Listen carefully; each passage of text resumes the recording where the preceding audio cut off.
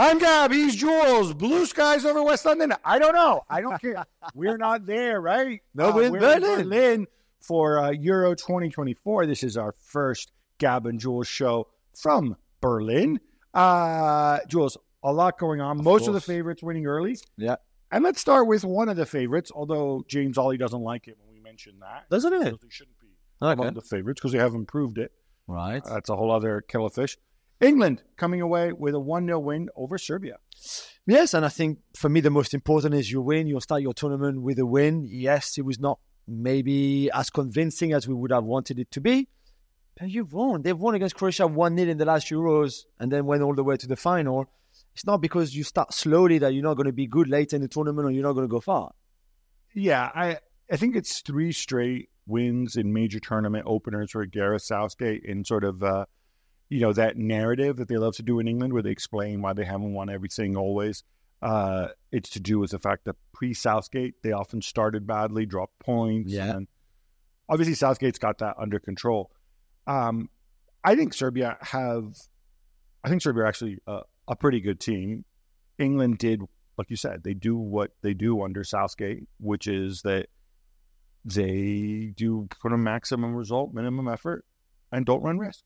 Yeah, I mean, there's clearly a lot of issues with this team. We can focus on the positive, and we should. And Bellingham asked for people to focus on the positive. Well, hey, Bellingham asked us to focus. No, but you said that to me even when we were preparing for the show. Of course, you've won, so let's be more positive than negative. However, there are still some things in that team that are not working out. There's no structure tactically enough. Phil Foden's positioning. So there's a lot of things. But you're right. At least you start well. You start with a win. It doesn't matter so much how the win came. You've won. Great. Now you can focus on the next game. That might already qualify you, by the way, if you win it. Yeah, and that's a very good point. Look, normally I'd say there's time for Southgate to work things out, work out kinks. But he's not really going to work out kinks. I think he's going to go and keep playing the way he plays, which is defensively, get a goal, and then be smart and wait for your guys to go and sort it out. Yeah. We'll get to Foden because I think that's an interesting point. Also an interesting point, and I always remind us, I don't want to be boring about this, right? But there's a lot of individual things that this is a low-scoring game and a lot of details affect it. Yeah. So, for example, if the ball doesn't get deflected on the Bellingham goal, I don't think he scores that. I agree. Because the deflection allows the ball to hang in the air and allows them to come in with such power. 100%. Equally, Rajkovic doesn't stand on his head off the Kane chance at the end. Yeah. Then it's, then they score that one and it's 2-0 and everybody takes a big sort of breath of relief, right? Yeah, completely. And again, I think Kane was underused in that first half. He only touched the ball twice in 45 minutes, 2 touches of the ball, Gab, which again, for someone like him in this level, this is not really acceptable. It's not a good thing. But that's also to be sorted out because, and we will talk about it more in the podcast, tactically, the Bellingham positioning is preventing Kane from dropping like he likes because that area is already used by Bellingham. And that's the reason why he hardly touched the ball in that first half and not much more in the second half, to be fair. So this foreshadows what I saw. And if you look at Bellingham's heat map, I wasn't going to say about how Bellingham affects Kane so much as how Bellingham affects Foden. Because Bellingham always goes over to Foden's side, which is fine if Foden comes inside.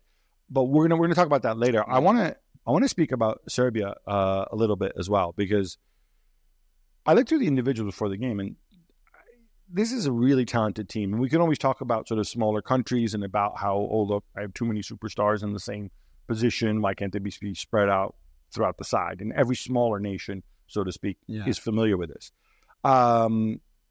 But I thought they gave actually a pretty good accounting of themselves, even though maybe initially, obviously, Vlahovic playing behind the striker didn't really work. Yeah. But in the second half, did England invite too much pressure, or did you expect Serbia to do more? Yeah, completely. I just don't understand why England, once they score the first goal, then stop playing, really, and just let the ball to the opposition and let them come back into the game. And that second half, there was no control at all from England. It was all Serbia having the ball. And yeah, they didn't create massive chances. I get that. But still, you still give them the ball and let them play. And England was so deep. Everybody was so deep. They were all in their own half for no reason, because you're much better than the opposition. Serbia have good players, but One, they never qualified for Euros before since the independence. That's Two, right. at the World Cup 18 months ago, they were terrible. Stojkovic is not a good coach, and yet they've got loads of talent, but they don't really know how to use them. And maybe that's why they were conservative. I agree with you. All right, Jules. The biggest sort of tactical innovation, tactical shift that we saw from Southgate is something that we saw it a couple times or bits in some of the friendlies, but the Trent Alexander-Arnold in midfield move, which he took out of his hat. I think this is one situation we're going to differ a little bit. I have less of a problem with it because, frankly, if your other guys are Conor Gallagher or Kobbie Mainoo, whatever, great, but he's a kid. Why not try this in congested areas? Yeah, no, you can try. I just don't think he was a success. So fair enough for trying. Maybe trying in a start of a tournament like this. It's a gamble. You took it. Okay, in the end you won. But I just don't think it works. I don't think it works for Trent. And for example, you saw maybe the best Serbian chance, the Mitrovic one in the first half, that he shot wide, just wide, is Trent losing the ball. Trent can be great with the ball, of course, and I know at Liverpool he goes from that right-back position into midfield in possession, but he's got the game in front of him. He's never really with facing his own goal, recovering the ball, having the ball in his feet like like on that ball that he loses for the Serbia attack. And I just think this is a position that you just can't say, hey, Trent, you know what, you're so good on the ball. I know you're right back. I don't fancy you as a right back, which is what Southgate thinks. So why don't you move into midfield? You do it now and again for Liverpool. You'll be great there. Here you go. I don't think it works, and I don't think we will see it again. Yeah, see, this is one of those things where, again, when people ask about international football versus club football, I think that this is something that could work if England were a club team, if they actually had a chance to go and work on it, because you could do different things. You could have him, maybe he could arrive from a deeper area. Maybe Stones could step into midfield. And, there's different ways to do this. Maybe Stones could step into midfield. Somebody drops off. I don't know, the fullbacks go narrower, then Declan Rice could get forward more as well, which like he does for Arsenal, but isn't likely to do with England. There's a lot of things you can do if you're a club coach, which you cannot do, and I can't reinforce this enough. Yeah, we can't judge. Especially Southgate as well. I knew this. Hey, that's free. I know it's free. Who else? Somebody else really had a go at Southgate. I don't know. Was it Ten Hag? It was a bit. Was it? I don't know. Everybody should have a go at Southgate. Stop it. The other Southgate sort of tactical. So would you play Trent again? Sorry, next game, do you play Trent back in midfield? Yeah, I think. Okay. I think I would definitely try that. Now it's a little bit trickier because their next game is against a tougher opponent. Yeah. But I think it's a better test. It's still something. Actually where you have a little bit of margin for error, because if they draw that game, it's not the end of the world. No, true. They'll still win the group, right? Yeah. Still probably end up on 7 points. But I would want to say, and the other reason for this is Declan Rice is not Jorginho, right? If everything gets weird and congested in the opposition part of the bus, you don't want Kane dropping off, which is why I thought you were a bit mean about his 2 touches, because I think clearly he was told, stay there, we'll get the ball to you. Foden can drop and create. Palmer can drop and create if he's playing, but he's not. He's on the bench. Mm-hmm. Bellingham can create a little bit, but then again, you also want Bellingham's strength and his timing and his intelligence running in the box. So if I want a passer, I think it's either Stones from the back, who, again, by the way, it's a lot easier to be the elegant passer when you're playing for Manchester City. You can drop the ball on a dime to people who can control it anywhere. Or otherwise, you need another passer in there. And again, it's not that Kobbie Mainoo can't pass. It's just that he's 19. It's not that Conor Gallagher, different story, right? Yeah. There's different things. So for that reason, I don't think he's wrong to try this. I don't think he's wrong to maybe stick with it for another game. You could always make adjustments. Yeah, I guess so. I would play Bellingham deeper. It's as simple as that. I think he's so good that he can even from a deeper starting position, still makes the run like for the goal. Play him, Rice and Bellingham, and Rice and Foden. And you put Gordon on the left, and then that's also solved your problem about the Bellingham-Foden-Kane conundrum, in the sense which is the conundrum that if you look at the heat map, if you look at where Bellingham, Foden did not have a great game. or didn't influence the game as much as we know that he can. Yeah, on the left-hand side. He was never going to. Ooh, he's never going to. He's had good games there for Well, in the past. Yeah, but he's a very good player. Saying he's never going to, it's a bit harsh.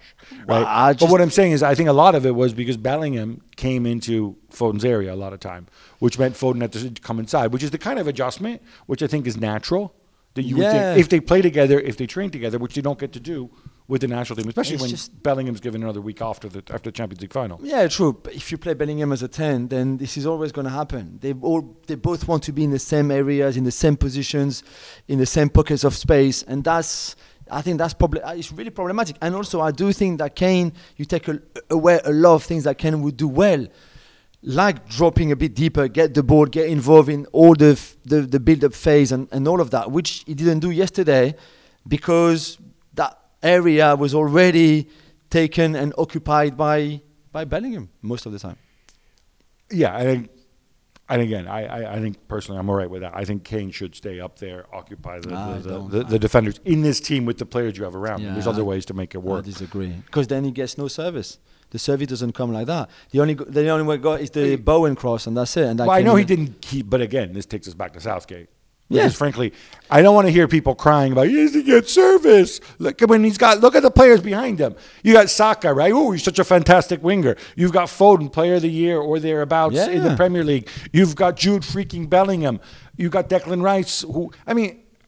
How do we blame this idea, well, he has to drop deep to get service? I'm sorry. No. You do that when you're at Spurs and you've got bad players behind you, fine. But he should not be needing to do that. He should be sitting there and waiting for the service, right? No, but if he his doesn't, game it's is not to drop. his fault. He's not dropping to get service. His game is dropping. This is what he does. No, it's not. Can I just say, we need to hit this on the head. This is not It's true. something that he can do. And it's something that he has done very, very effectively, right? I disagree. That's his game, man. He's a 10 and a 9. You know what? These are labels. These are labels. It's the same thing. Yes, that's what he was. It's not what he did this year at Bayern. If you look at his average positions and his heat maps, he's got 8 assists as a number 9. So of don't course, tell me because Bayern score 1 billion goals and they doesn't run matter. up the score. He gets assists because he drops and people go into space and he serves them. Well, Scamacca could have had a hat trick of assists for Italy because he laid the ball off. That's fine. But I'm saying in this England team, if you take away the reference point, if you have Kane drop into the number 10 position all the time, and you already have an issue with Foden who wants to be a 10, and you want Foden to be a 10, you want Foden to be come inside, and you have Jude Bellingham, one of his strengths is making those runs into the box and getting into that area. Declan Rice, that's another one of his strengths, but you're sacrificing that by understandably having him keep deeper. What, you want to send Kane to go and congest that area even more? That's why I think the Bellingham position should not be a 10. That's why he has to play deeper. That's why there's no trend in this team. That's why you play Rice and Bellingham deeper, and then you've got a bit more space for Foden and for Kane. At that point, why don't we make it even, if it's just about space, let's get even more creative. Let's play Rice at center back, play Bellingham in the right position. Then you've got even more ballers in the team, and you've got even more space. You don't need more ballers in the team or more space. It's just this makes more sense to me. And then the two touches for Kane in the first half, it's not about service. I mean, you don't even pass him the ball. So why would you not? You can't even find him.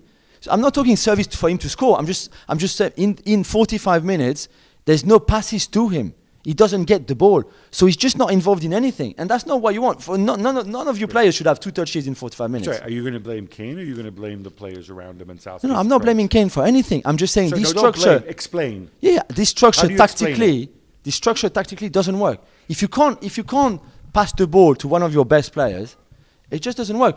It's just not working for me. It's Southgate then. Yeah, exactly. But that's the problem. That's the problem I have. That's the problem I have, really. I knew that was coming. On Serbia at the World Cup, I remember I saw their game against Brazil, and I was so excited. I thought, I remember. They can go and they can, spring a surprise. And of course, no, it doesn't happen. And I know how you feel about Stojkovic, and it does feel that they're always less than the sum of their parts. But I thought in the second half they gave a really good account of themselves. And I'm not writing them off at all. I think actually if they get into the knockouts, Rajkovic may be a bit of a surprising goal instead of Vanya.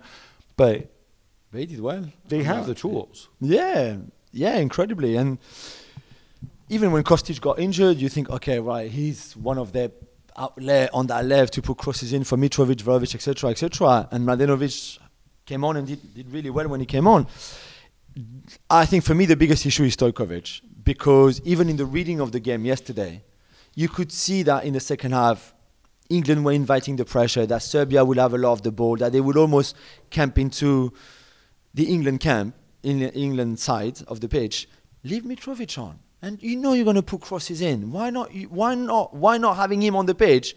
He's your main threat in the air, and then you took him off after 60 minutes or 59 minutes, which didn't make any sense, because then they put crosses in, and obviously Vlahovic can do well in the air, but against Gay, Stones, Walker, Rice, all of that, why not leaving Mitrovic? I knew Mitrovic came back from an injury and didn't look that sharp, but to leave him in the box and say to him, listen, a cross at some point is going to come in, I want you there. Instead, you put Jovic on. Jovic is not going to do anything in that kind of context. Well, because Jovic isn't good.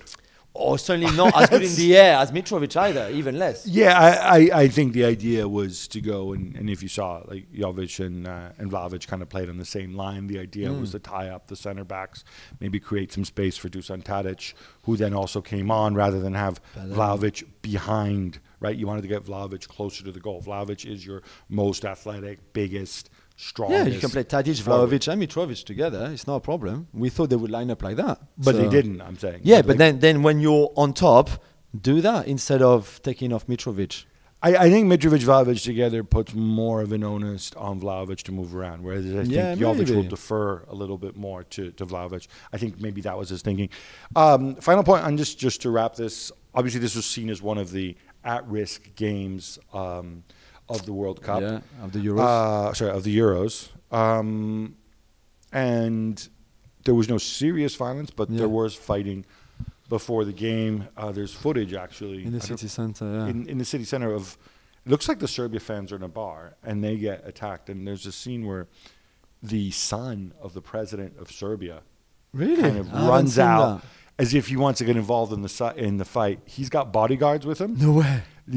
One is a really burly bodyguard. The other one is more of like the little sneaky, quick. Imagine him to be martial artist guy. They go and they hold him back. It's not clear who started what, although the police did say England and Serbia fans were involved. A bunch of Serbia fans were taken into custody. Yeah. Again, from the video, and this is very incomplete, it looks as if the Serbia fans are in a bar and somebody comes and engages them. But all told, I think 9 arrests is probably a positive result. That there hasn't been more so far. Knock on wood. Yeah. There hasn't been any of the stuff that we don't want to see at Euros. No, that's right. All right, enough England, enough Serbia. How about some quick hits instead? Let's go, Gab. Spain begin the tournament with a 3-0 thumping of Croatia, Jules. 46% possession, speedy wingers, Fabian Ruiz hitting the ball into space. No tiki-taka in sight. We're done with this stereotype. And I hope people listen and watch our preview of the Euros, because that's exactly what we said about Spain. We said, forget about what you saw before, sometimes very sterile possession. With De La Fuente, it's very different. You saw that pass from Ruiz, from Morata on the first goal. And you saw, like you said, for the first time since the 2008 Euros final against Germany, 136 games, Spain didn't have more possession than the opposition. Like you said, different mentality, different philosophy. It worked. If you look deeper to the stats, Croatia had higher expected goals. They obviously missed a penalty. So, yes, it's a good win from Spain. It was not all perfect, and they won't get carried away. But it's great to start like that. I think with Nacho and Lenormand at the back and Cucurella, I think it's good that they don't get carried away. Yeah, exactly. Host nation Germany also start with a victory. A huge 5-1 destruction of Scotland. Gab, you were there. What did you learn? I didn't learn much. Okay. And the reason I didn't learn much is it's really hard to tell how good Germany are, because Scotland were really so poor, and then they went down to 10 men, and then they were negative. To take off, you're losing 3-0, what do you do? Oh, and you've had a man sent off. So let me take off a center forward so I can turn my 5-4-1 into a 5-4-0, But a lot of enthusiasm. I think nerves were definitely steadied. I wrote a whole piece about it. I made the analogy with I mean, you don't drink, you wouldn't get this, but like sometimes you might get a double shot of scotch when you got to calm yourself down before. Yeah. You know what I'm saying? This is kind of what it felt like. You don't want false courage, but Vert's fantastic. Musiala, very good coming inside. Havertz still the best on earth. I think it's very, very obvious. Of course. A word on Robert Andrich. I don't know how much there is upstairs with this guy. To get yourself booked in this game, when you're 2-0 up at home in the opener, you're the only holding midfielder on the team, and you get yourself booked for a foul in the opposition half to stop who? Scott McFreaking Tomini. Yeah. Not smart. Not smart, Robert. So that's why you came off half-time. You only played 45 minutes. Exactly. Switzerland down Hungary 3-1 as Quadro Dois comes out of nowhere to score the opener. Oh, I love him. Jules, did we underrate Murat Yakin's boys a little? Well, I don't think we underrated them. We underrated Yakin himself. We said quite criticized back home. We're not really too convinced about him. But they played well. And that first goal, the Dua one, great build-up without Bisher too. And the way they finished that. And to go 1-0 up against a team like Hungary, which the whole game plan is to defend for as long as possible and then try to hit the counter. Then that's it. Then I think Hungary were just like, okay, what do we do now? And didn't have much of an idea. So good win, good start for them in a group where really you would fancy the Swiss to finish behind Germany in second place and qualify. And also that took a bit of pressure, I think, off Yakin and stopped the criticism a little bit for now, certainly. Yeah, I think defensively, Hungary really all over the place. And I think it's going to be really hard for them to keep their level. But again, you look at the players, they are what they are. Yeah, definitely.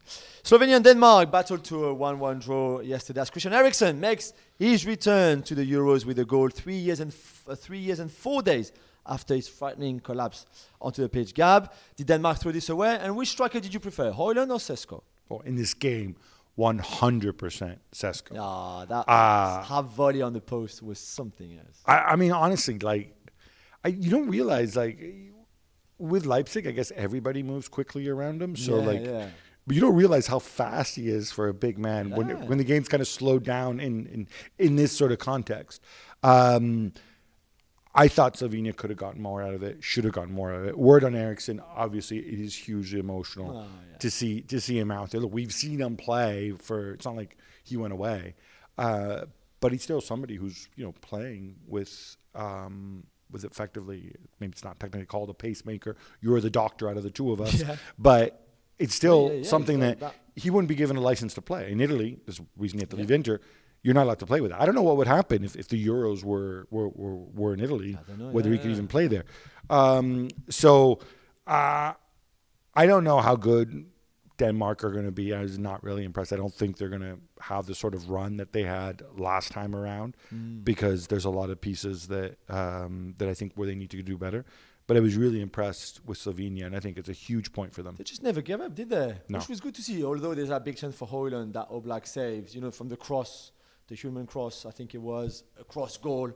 And then if he scores that, it's 2-0 up, and then the rest is different. But they came back into the game, got a bit lucky, came back, and then you're right, at the end could even have won it. Jules, we're not done. We got more quick hits. Yes. A late Wout Weghorst goal allows Holland to come from behind and beat Poland 2-1. Jules, will you credit the Dutch guy, a.k.a. Ronald Koeman, for his inspired substitutions? Inspired you 1-1. What are you going to do? You're going to bring Weghorst on. He's your super sub. He scored 7 of his last 9 goals for Holland, for the Netherlands, off the bench. You didn't just bring him on. He brought Frimpong on. Yeah.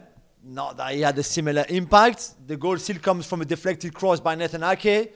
So you had a deflected goal, the first one, and the second goal that comes from a deflected cross by Ake. But I thought they played well, to be honest. They created chances. Memphis should have scored. I know he's our boy, but he needs to sort out those feet in front of goal. What about, I don't know, I looked at this and I see the midfield and it's Vermeer. Yes, Young. And Reinders. Isn't it Young? Schouten. It's like, why don't Schouten? Do I need to see this guy play? I don't. No, but you've lost Koop Miners, you've lost De Roon, you've lost De Jong. It's not like... It's true. I guess we give him a pass for now, right? Yeah, and Xavi Simons on the right. Again, I'm not so sure. Well, where do you want to put him? That's the thing. Yeah, but if you don't play him on the left, where he's his best position, if you want Gakpo there, if you prefer Gakpo, because you're a Dutch guy, you would prefer Gakpo than Xavi Simons. Not us, but him, yes. You're the Dutch guy, not a Dutch guy. Yeah, Most Dutch Dutch people, guy. no doubt, would prefer Xavi Simons. I'm sure too. Italy got a goal done after just 23 seconds, the quickest goal in Euros history. But they come back. Gab, and they beat Albania 2-1. Spalletti said they need to be more ruthless. Yeah, because they created a ton of chances, but they played really, really, really well. Especially the first half, yeah. Yeah, but that's what matters to me. Yeah. I don't care. After the game, whatever, you're going to manage out the game, right? But to basically spot the opposition a goal in the way they did, and to go and to come back so convincingly, to get right back into the game at 2-1. Again, they should have scored maybe 3, maybe 4, maybe even more.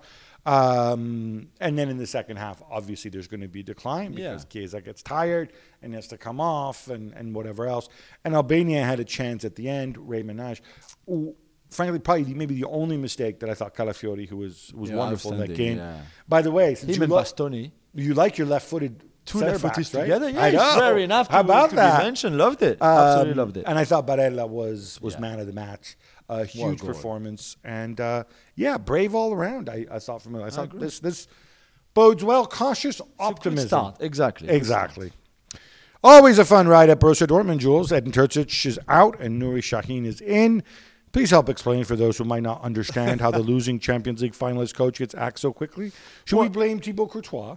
Well, we could. Or also maybe look at what they did in the Bundesliga and the fact that they finished 5th with a very average season for a team like them. After finishing 2nd the year before, losing Jude Bellingham in the summer. But none of this matters. No, but they finished 2nd. They should have finished 1st and they should have won the title. And they bottled it. And he was partly to blame already for that.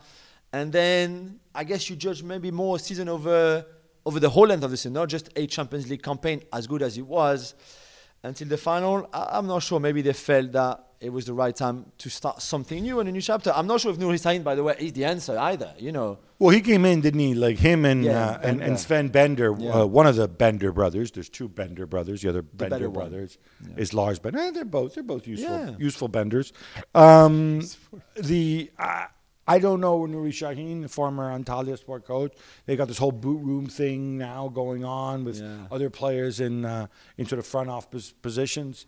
Hey, good for you. Look, I don't think Terzic was great. I'm not surprised that he's gone. No. But I don't think they need to pin the blame entirely on him because this is a really poorly put together team. Yeah, that's true. And speaking of Dortmund, Gab, Mats Hummels is also gone, which maybe is not surprised considering how close he was to Edin Terzic. Well, not close, not in a good way. Well, no, but he won't be offered a new deal. He was out of contract and they're not going to renew it. So he wasn't a big Terzic fan either, as you said, but that didn't help.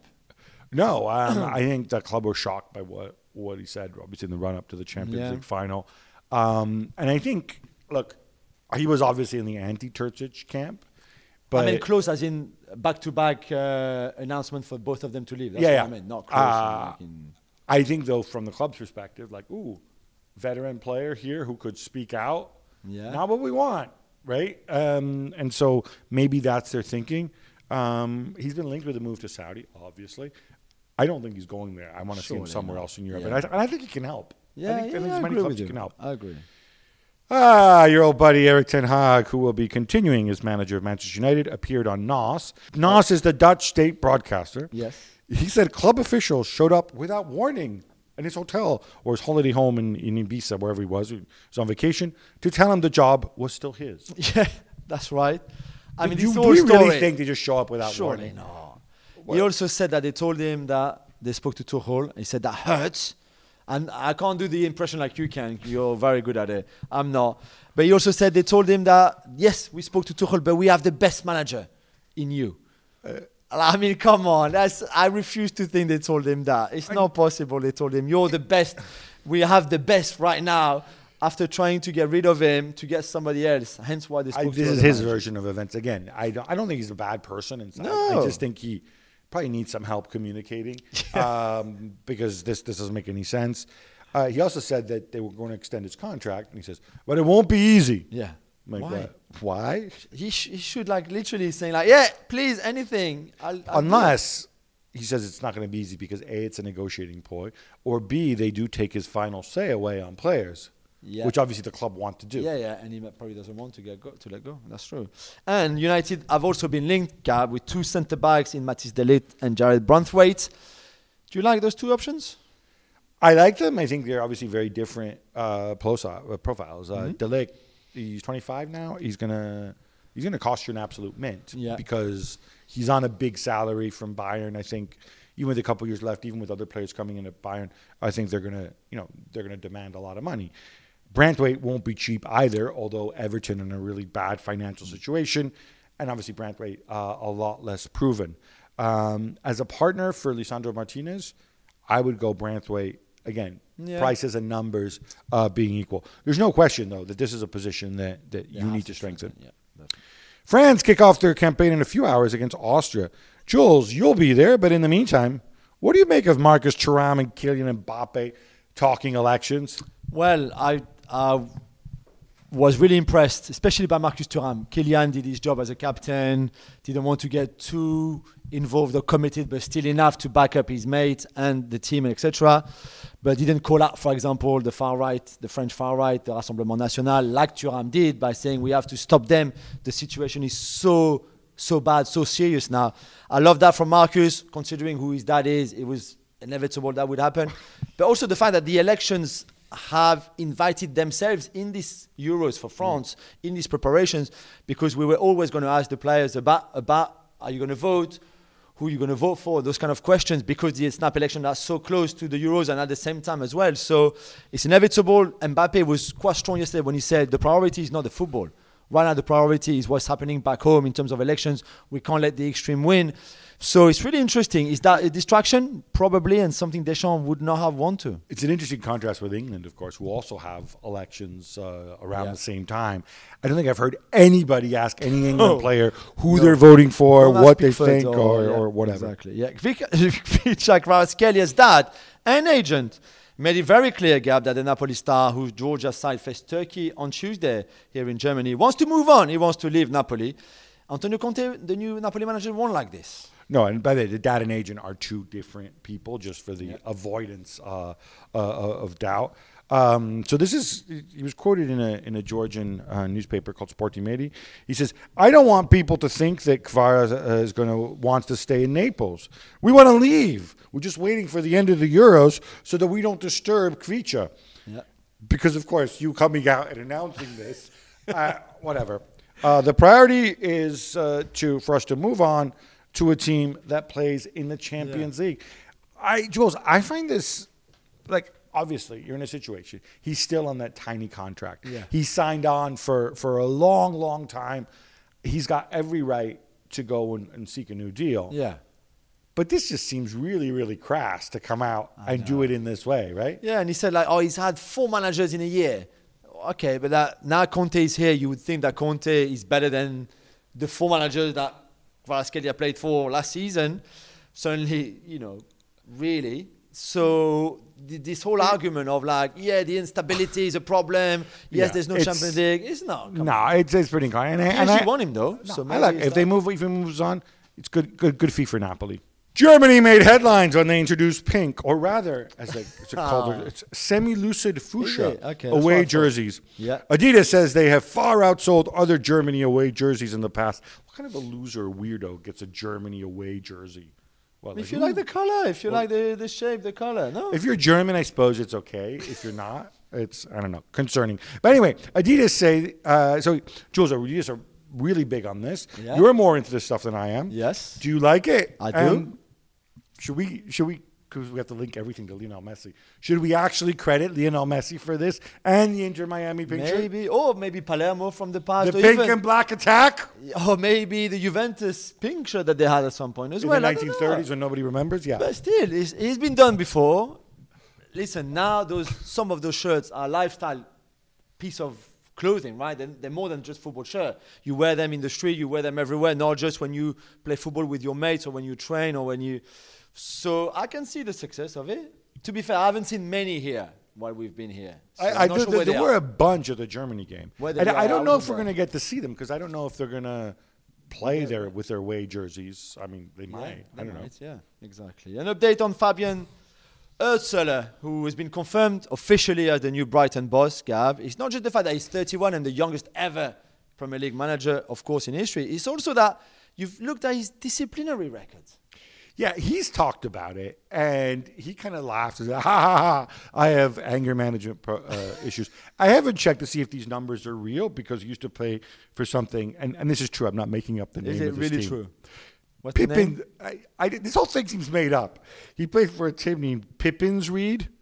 I mean, what kind of weirdos name like, what town should we live in? Yes, let's call it Pippins Reed.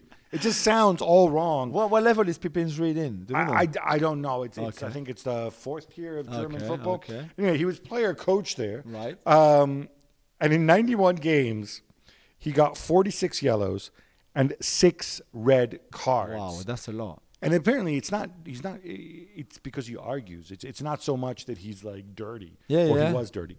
So, yeah, as a coach, that's not really what you want. It'd be but interesting, yeah.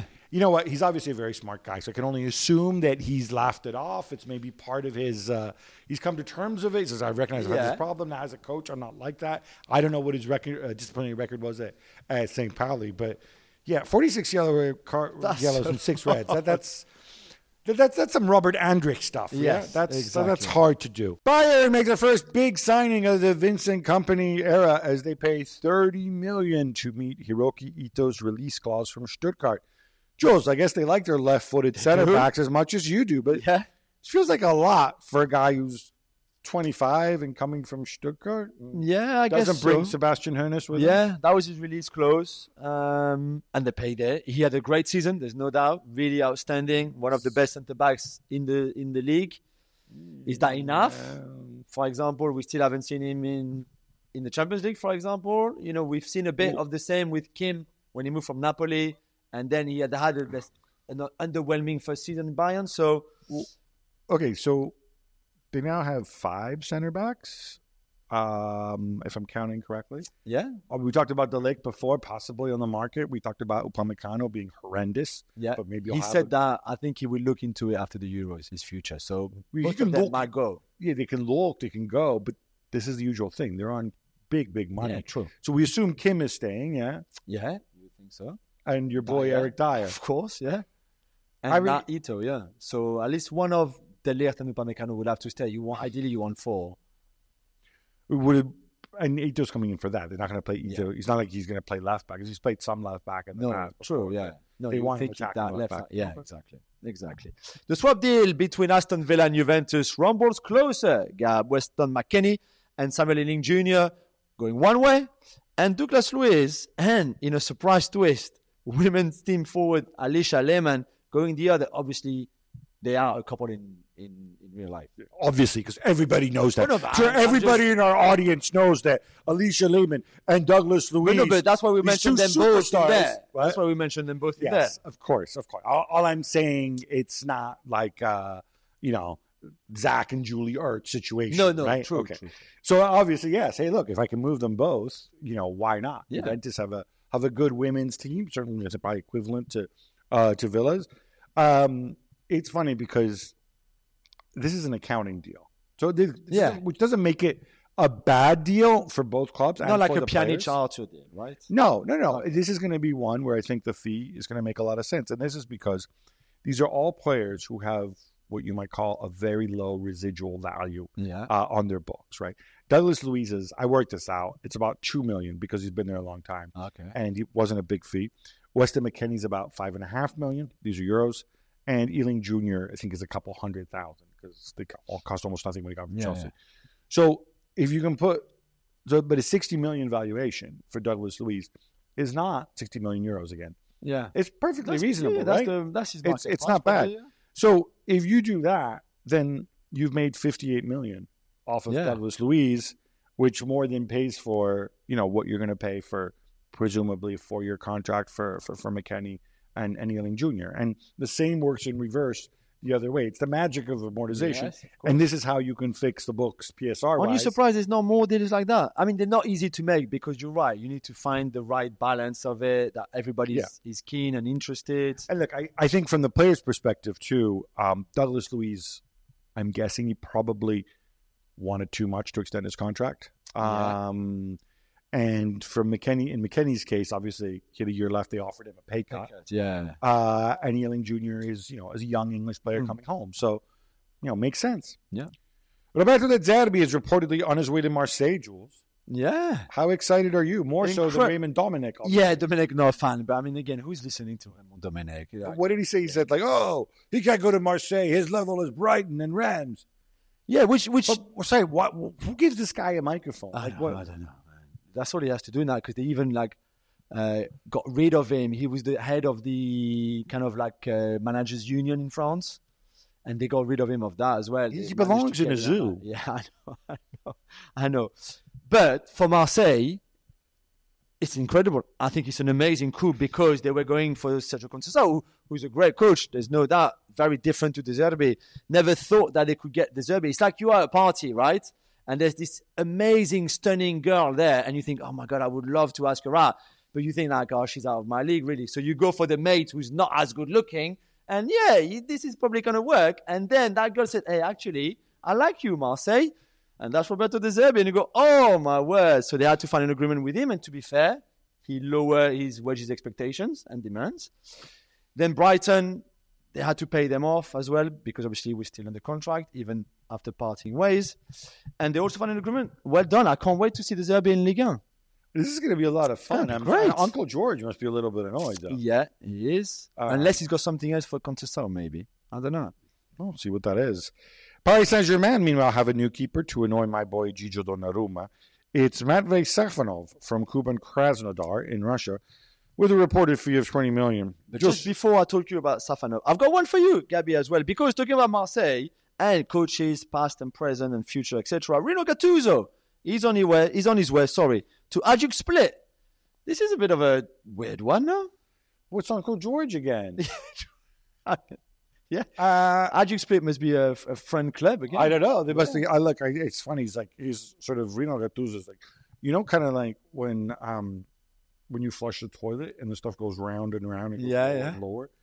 It sort of feels that way. Like he's I say this with the greatest of respect. You know, he was the Milan manager at one point. Yeah. It's like Valencia. Napoli. And Napoli too, and whatever. This Uncle George thing, I don't know how well it's working out for him, but look, I joke. But I mean, Hajduk Split, great pass, but they were third last year. Yeah. You know, I'm sure Slaven Bilic wished him well, but I know. It's going to be tough. I agree. So Safonov, yes. Well, tell me about this. Sorry about jumping the gun there, but what's the deal? Strange one. No sanctions? No? Strange one. 15 million plus 5. So as you say, it could be up to 20. Very similar profile to Donnarumma, for example. So very similar age. Yeah. If you told me, like, for example, they signed this great keeper for his distribution and with the ball at his feet, I would have said, okay, I can see why maybe. But now it's very similar. And also, apparently, he's got an issue with his ex-wife and the custody of their child. And the reason why, apparently, he might not have been able to leave Russia because he hasn't paid all the money in children in child support. In child support, exactly. So he owes his ex-wife money for their child, who she's looking after. So this looks really messy, and I'm like, okay, it's a lot of money, no, for something so I uncertain. Also don't. I mean, obviously, clubs do business with clubs in Russia and so on, but I presumably Paris Saint-Germain have to pay for this. I don't quite know the ins and outs whether you can, because there are sanctions in place. I don't know. Can Krasnodar just receive the money? I don't know. It's fine. Reports in Barcelona suggest that Manchester City are playing hardball when it comes to Joao Cancelo.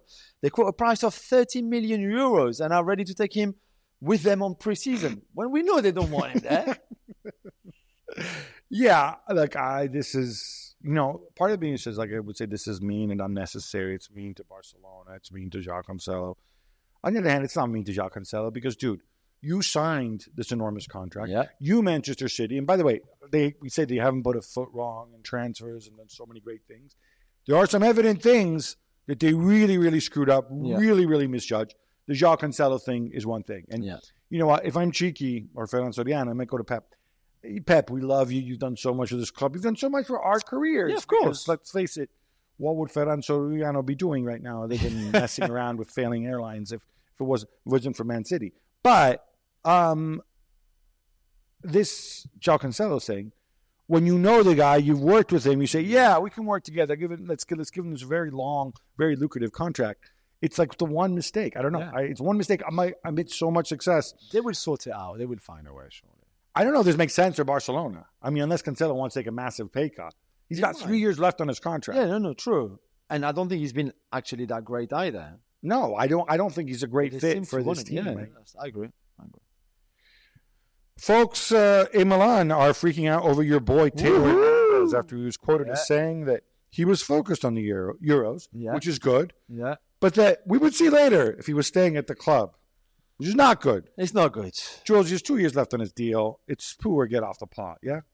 Yeah, I mean, I think the fact that Bayern Munich might lose Alphonso Davies to Real Madrid, and then they will be looking for a left back, and they really like him, and he's that kind of profile, super attacking, etc., etc. Maybe it's just a bit of noise as well in terms of negotiation skill. 2 years left. Yeah, 2 years left, as you said. Indeed, because I think he's very happy in Milan, and certainly his family too. We'll have to see. I just love him at Milan. I think, he's had the armband. He's a big player for them. He's a key player. Maybe let's see with Fonseca now coming. I think it's a good place for him to be at, to be fair. Yeah, I think it's a better place for him than Bayern. And he did cut a team-friendly deal when he signed his extension with Milan last time. So maybe that also comes into play. Maybe. Gab, there were scary moments in Hamburg yesterday on Sunday after a man was shot 4 times by police just steps away from where the Dutch fans had gathered ahead of the game against Poland. Yeah, and they shut down the streets in the city center. There's a lot of concern about this. Apparently, this is, according to police anyway, this has absolutely nothing to do with the Euros. It was just a guy who, might have been disturbed somehow. Yeah. Those are the words the police used. He came out of a shop with what looked like a homemade Molotov cocktail. And an axe as well. Well, okay, I saw the video. I saw the video. That's not an axe. That's a hammer. That's a ball-peen hammer that he's holding. It's not an axe. And honestly, people in the media, right, are my colleagues. If you can see what he's holding, I mean, if you know the English language, it's not a double-sided axe or whatever the hell they were.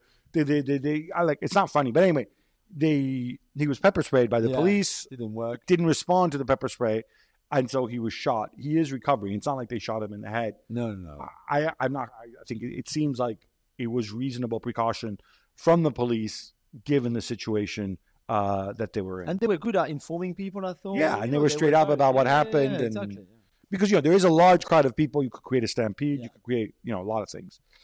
Alexander Pavlovich has a new deal at Bayern, Jules, locked up through 2029. This makes sense for all, right? Yeah, of course. Really bright talent, young players who played quite a lot last season for Bayern, would have been in the Euro squad for Germany until he got that injury just before, which have been really hard, I think, for him to digest.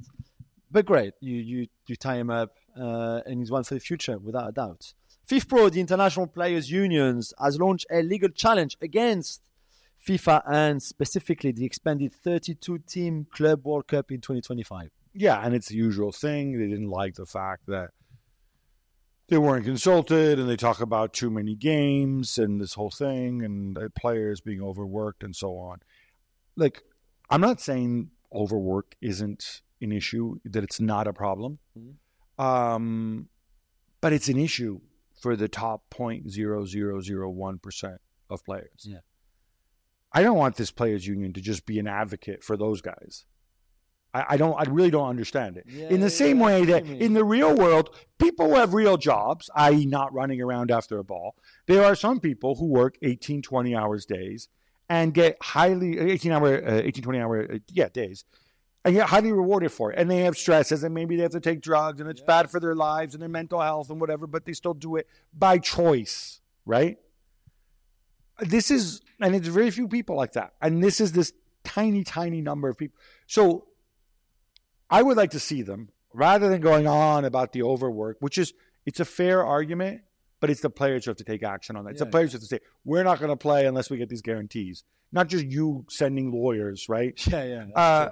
I would like to see a more organic solution. Like, for example, because FIFA is going to come back and FIFA are going to say, guess what? We're the only tournament. We're going to make a bunch of money, and we're going to redistribute this money to the clubs. Because of those 32 clubs, only 8, I think, are rich European clubs, and the rest, and it's going to help the movement, help create more jobs for players, for your union members around the world. That's what they're going to say. Come back with something organic. Come back and say, okay, fine, but then we want some guarantees on the redistribution. We want to know how much money. We want to monitor how you're going to give this money out in the rest of the world to create more jobs and develop the game. Enough with this Kevin De Bruyne, Rodri, 10 bazillion minutes. Dude, take it up with Rodri's employer, right? Yeah. Hey, Pep, why do you keep playing this guy every single freaking game, right? There are other solutions, but it's always the same thing. And always, let's send a legal letter. Let's get more lawyers out there. You don't think they can stop the Club World Cup to be played in 2025? Can they? Well, first of all, I'm not. It will happen, right? I think it will happen. What would stop it is clubs pulling out, but we know that that's unlikely to happen, or players saying, no, I'm not going to do it. But it just seems like a silly hill to die on because, the guy who plays for, I don't know if Ulsan are even there, but it reminded of Ulsan because you were so into that stupid Martin Adams story and his big beard. But whatever. His big belly. Those guys are like, wait a minute. Why don't I get to play in the Club World Cup? Yeah, no, I have to play in the Asian Champions League. Nobody's watching, and I'm playing against Al Nassr, and Ronaldo laughs at me. I want to play in the Club World Cup. Why can't I? Who are you to come and take this away? Or Auckland, or whatever other. I haven't checked these representatives in these parts of the world, or some of the African sides. No, honestly, imagine some of the African sides are saying, like, look, I'm playing against Real Madrid. This dude scored a hat trick for me. Maybe you get a transfer fee for him rather than have him pass through a dubious agent in the French second division and so on and leave nothing behind for African football. Yeah, that's true. These are the conversations we should be having. Yeah. Sorry, I digress. I'm passionate about it. I want to talk about that. I don't want to hear about Rodri and his 10 billion minutes. Yeah, fair enough. Lionel Messi sat down with our ESPN colleagues and said it was unlikely that he would play at the Olympics for Argentina. Jules, you're Paris born and bred, I might have heard. I bet this makes you sad. It is because no Messi, no Kylian. Yeah, because not long after Kylian said yesterday on Sunday. In his if Messi's not playing, I'm not playing either. No, but he said my club doesn't want to, so I won't be there. What club? Real Madrid. Yeah, meanies, which is fine. No, if only he had the leverage to go and tell them. If he had told Real Madrid, guys, I am not signing. Or what if he told Real Madrid, guys? What if he told Real Madrid, guys? If you pay me, you know what? I'm not going to go, but you can pay me $2 million less. And that's okay. Because I've got 100 million Brazilian in the bank, and I'm Kylian Mbappe, and I'm Paris born and bred, just like my friend Jules. I'm sure he tried. But it was not meant to happen. It's okay. But it's a shame because I think, and I don't know if FIFA can make those Olympic dates official. I don't know if it's possible. They can't because it's at the start of the season, obviously, or certainly in the European domestic season. Also, the IOC, it's all part of the agreement they have with the IOC. Yeah. I don't want to see control. Fair enough. We will see Lacazette instead for France. Okay. You're so bad. You're laughing. You're so bad. And there will be other great players. So John Texter's allowing Lacazette to go. Thank you, John. Thank you, John. We appreciate you. We appreciate you. Yeah. John Texter will probably be there too, because isn't skateboarding at the Olympics now? There is. At the Concorde as well. So lovely surroundings. That's awesome. Not as a competitor, obviously, but as a fan. Or maybe the over 50s Olympics. I don't know. But yeah, you always want, I guess, as many best players or great players as you can. But we will still have fun there. You know. And more Messi, Gab, because he also talked about his future. And saying that he thinks it's very likely that Inter Miami would be his last club. This has made so many headlines around the world because it's Messi and because, let's face it, we as a company reach a big deal. Rightly so. We talk all the time. Yeah, great interview. This is completely meaningless. It's like, if you look at his face when he says it, like, I'm reading between the lines. I'm going to put words in your mouth, Dude, you're asking me this question. What am I supposed to say? 100%. I have no idea. Yeah. I'm not going to commit to going back to Rosario. I'm not going to tell. I'm never going to Saudi for the 100 Brazilians. I don't know. I'm here. Yeah. I'm living day by day. Exactly. I'm living my best life with Inter Miami. He's enjoying it for sure. Let me enjoy it. Exactly. Right? And don't break balls. This is my last club. When are you leaving? When are you? Come on, man. I know. And by the way, we need to talk Cristiano as well. We talked about his last club. When he's retiring. Oh, did he? He says he hasn't decided yet. Okay. But as obligatory, we got to be down. Oh, fair enough.